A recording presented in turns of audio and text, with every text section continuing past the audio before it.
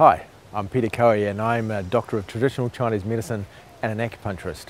I'm currently the Qigong teacher at Radiant Live, and I also run a acupuncture clinic at Radiant Live. I've decided that I'm going to run a Acupressure course. People have been asking me about traditional Chinese medicine, so I'm going to run a course, and it's a certified course so that by the end of the course you'll be able to conduct a Acupressure treatment for a patient. I've also discussed in depth about the traditional Chinese medicine aspect. We go into depth about the Yin and Yang theory and how that works and how that affects our body, and also quite a big piece on the 5 elements or the 5 phases.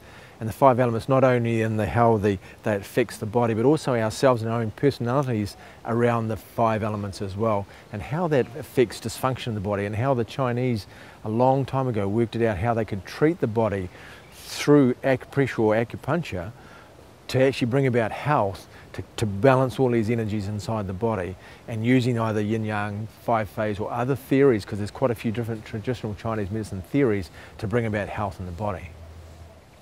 The difference between acupuncture and acupressure is that acupuncture uses needles on the points and acupressure uses your fingers to stimulate the acupuncture points. You still use the same points on the body, but you're just using pressure, so it's a lot less invasive.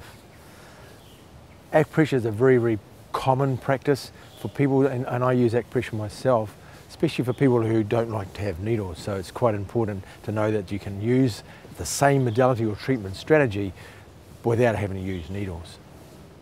This course is a certified course, so by the end of the course you will be able to conduct an acupressure treatment itself right from the start, from the diagnosis all the way through to the post-treatment strategies.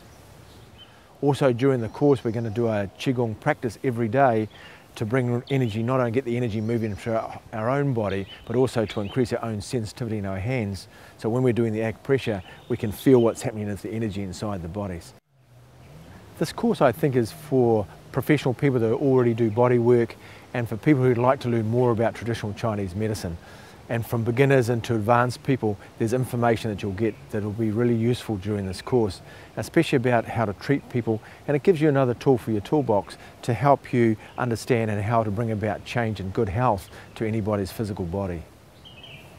So come and do the course. I think you'll get a lot from it, especially if you're interested in traditional Chinese medicine and you've always wanted to understand a little bit more about how the energy moves in the body and how you can change it, not only affecting yourself and how it can affect other people. It's a very valuable course, and there's lots of information and lots of technical details about traditional Chinese medicine. Come along, I'll see you on the course. Bye-bye.